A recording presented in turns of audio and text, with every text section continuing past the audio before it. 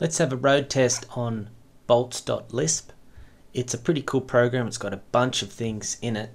Just looking at the coding, it looks pretty nice. If I look at the defun, C:, which are the commands that you can run from it, there are quite a number of ones in there, quite a few.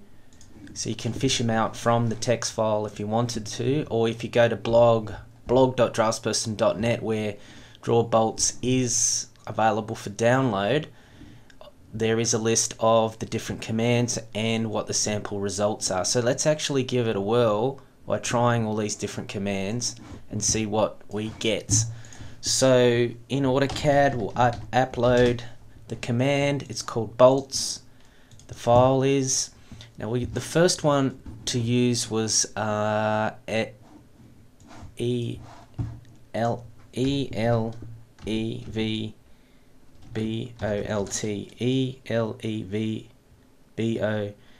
That's a mouthful, but it's an elevation of a bolt. Now when you run that command, you've got two options. You've got hexagon, socket, hex socket, or button head. So let's type H for the hex one, and the direction of the bolt. Say it's a 20mm diameter bolt, 50 millimeters long. It gives you that. That looks pretty good. So where are those dimensions coming from that I just put in? Well, that's the 20mm side, and this one here is the 50. So let's have a look at that command again. This time we'll put S in and see what we get when we do that one. So direction of bolt again, diameter 20, length 50, and we get that type of head. Now let's try that other one, that B option. Click on that, put it in that direction, 20 diameter, 50 long, and we get that type of head socket.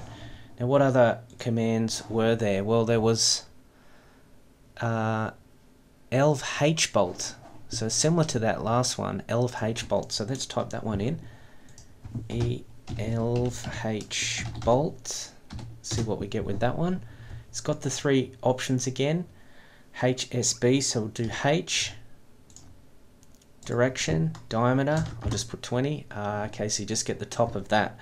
So let's do the other, two, S now. Do it bolt. So that's the top of that one. And obviously I think the last one will do the same thing. So B, 20 diameter. Whoops, sorry. I didn't put the direction in right, so let's see what happens there. Yeah, okay, so I put 20, so it did 20 degrees. It's another thing you can do, you can enter the degrees, but it gave you that one there. Okay, next one is Hex Head. Let's see what that does. Hex Head. So pick insert point, diameter, so this stick with 20, and it gives you that. That's just good for your plan views. Roll pin is the next one. Let's type that in, see what we get. Roll pin. Pick a point, pick a diameter. Oh, let's go 20. We'll keep it to 20. Okay, so we get something like that. Let's try something a bit bigger and see what we get. So it's 50 the size, and it says it's the O/diameter, so I assume that's the outside diameter. Let's test what that is.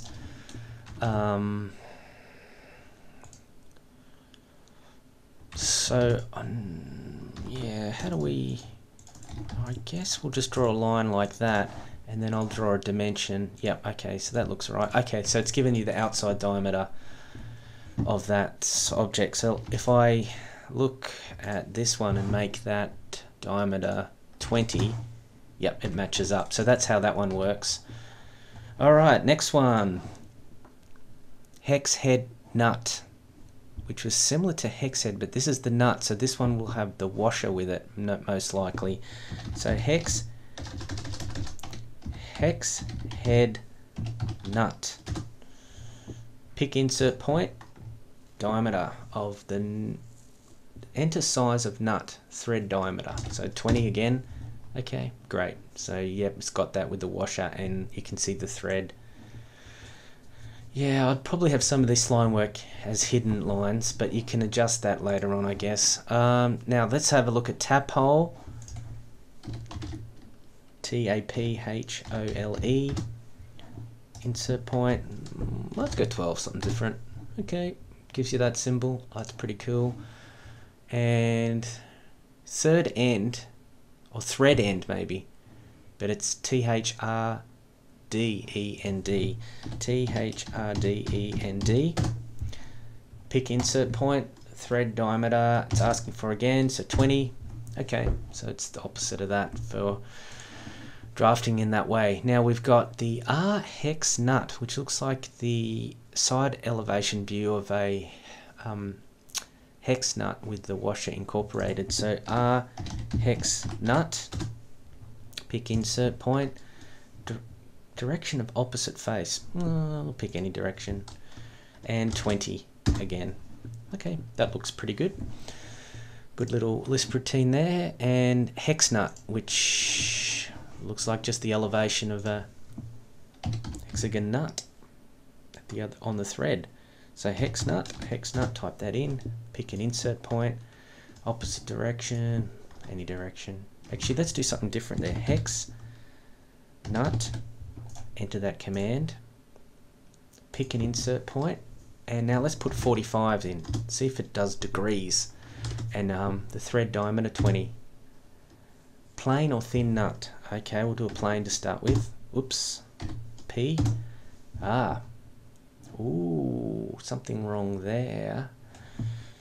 Okay, let's have a look at that again. Hex nut. Insert. Direction face. 20. Plain. Okay, it draws it right now. So let's try that one more time. Hex nut. Insert point, opposite direction. I'm going to put 45 in again and do the thread as 20 diameter, and plain nut. Okay, it does do something wacky when it draws it like that, so be careful of that.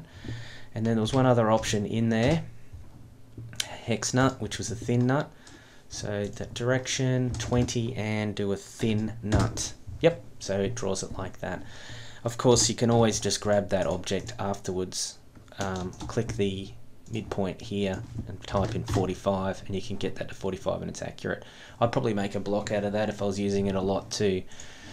Now we've got two more to go. S head cap. Okay, S head cap.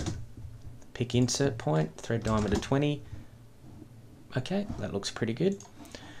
And the last one is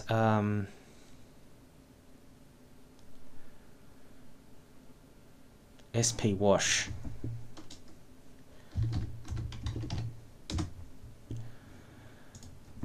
So I'm not sure what SP wash is. I assume it's a washer of some sort. So let's go 20 diameter.